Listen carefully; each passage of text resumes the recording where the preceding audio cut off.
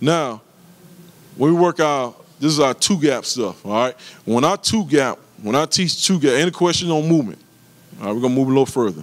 All right, anytime I'm talking about two-gapping, the first thing we talk about is our feet.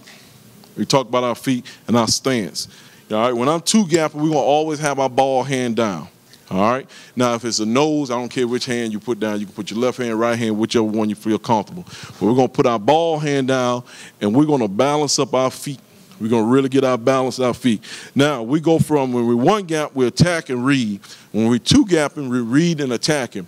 So we always talk about mirror stepping. So if that offensive lineman blocked this way, the first thing I want to do, I want to step, strike, and come out my hips with my foot. I want to lead the direction he's going with that foot. If it goes this way, I want to step, strike, come out my hips with that foot.